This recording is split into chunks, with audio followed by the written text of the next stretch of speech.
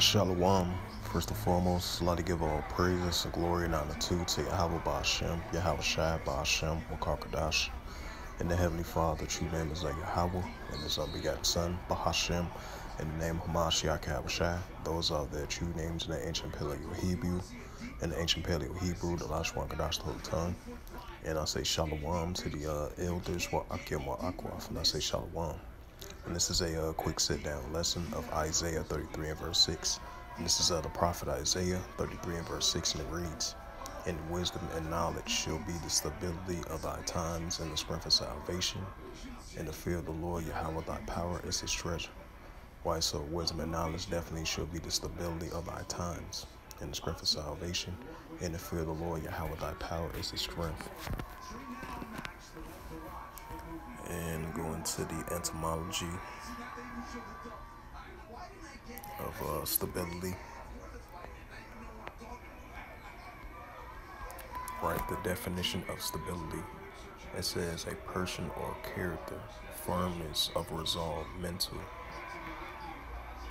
steadfastness, Old French, stability, firmness, solidarity, stability, durability, constancy.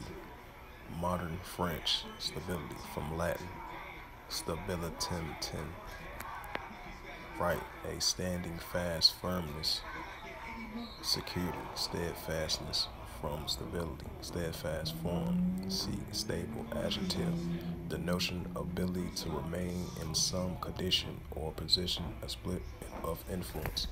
Yep, word stability. Now look up the definition of wisdom.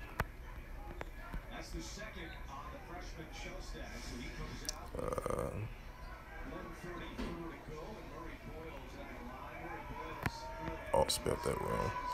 Yep, wisdom. Noun, Old English, wisdom, knowledge, learning, experience, from, adjective. Yep. Right, so wisdom, comes from knowledge, learning, and experience. Yep. So I just wanted to look up those words. Yep, prophet Isaiah 33 and verse 6. It says, "And wisdom and knowledge." Right, look up the word knowledge as well too.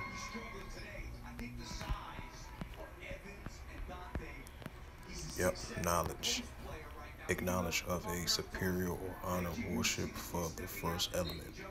The second element, obscure perhaps, from the Scandinavian and congenitive with the lock action process fine.